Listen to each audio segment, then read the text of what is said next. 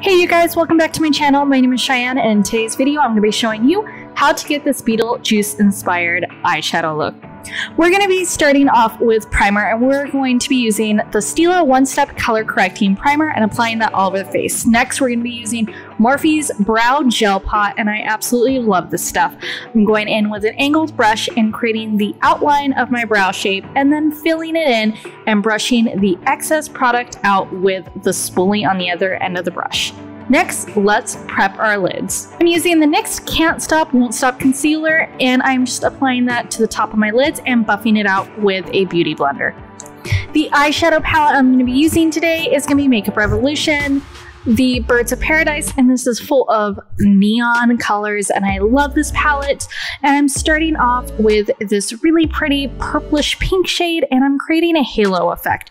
So I'm going to the inner corner of my eyes, and the outer corner, and the crease. Next, I'm going in with a darker purple just to deepen it up, and then I'm going to be going in with a bright neon pink to bring back some of that vibrance to the crease and the cat eye. Next, I'm just going to be blending out those shades just so I don't have a harsh, crazy line right underneath my brows. And after that, I'm going to be applying this green shade, Jungle, to the top of my lid. I really wish they had a true neon green for this shadow palette. I think that really would have made this palette perfect. Next, I'm going to be going in with my foundation now that my eyeshadow is done. I'm using Urban Decay's shade 2.5 in the All Nighter foundation. This is such a great full coverage foundation, and I want to say use maybe a pump or two at a time, and then I'm going to be setting my face. To set, I'm using the Essence Brighten Up, and I'm actually really surprised about how much I love this setting powder.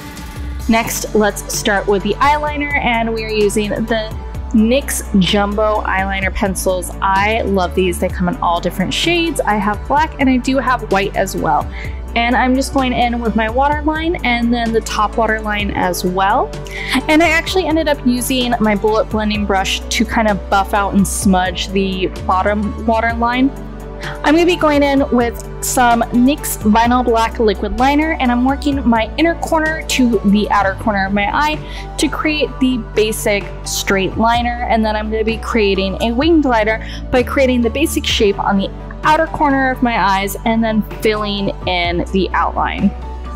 I'm also going to create a little point at the inner corner of my eye and connecting it to my waterline. I never wear my eyeliner this way. Maybe I should. Let me know in the comments below if you guys like the classic winged liner or if you think this look is something I should wear more often. Next, I'm going in with the Tarteist Contour Powder. Sorry, that was a mouthful. The Tarteist Glow Contour Kit. Jesus, that is a horrible name to name a palette just because it is so difficult to say when recording, but I do love this contour palette, you guys. And I just went in and I contoured my cheekbones, contoured my nose, and my baby is saying hello to all of you guys. I can't seem to record without him wanting to add his inputs in today. And just a little baby update, he is now 4 months old and teething like crazy, so wish me luck, you guys. Next, we're going to be going on with lipstick, and I'm using the NYX Liquid Suede Black Lipstick. This is one of my favorite ones to use. And this is the final look, you guys. So definitely hit me up in the comments below. Let me know if you would rock this. I actually ended up liking this in the long run. In the beginning, I absolutely hated it. But trust the process, you guys. All right, come back next week for another video. And thank you so much for watching.